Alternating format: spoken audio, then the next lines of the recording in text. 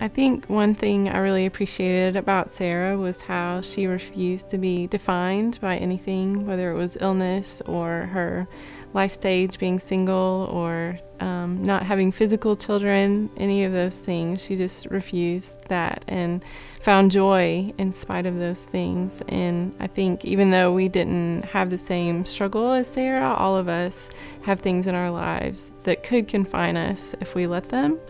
And whenever I would feel something closing in on me, I would think about Sara and how she very easily could have even let the four walls of her house be confining, but she chose joy and freedom anyway. And that a lot of times still gives me the courage to do the same thing, to say, if Sara could do that, then I can too.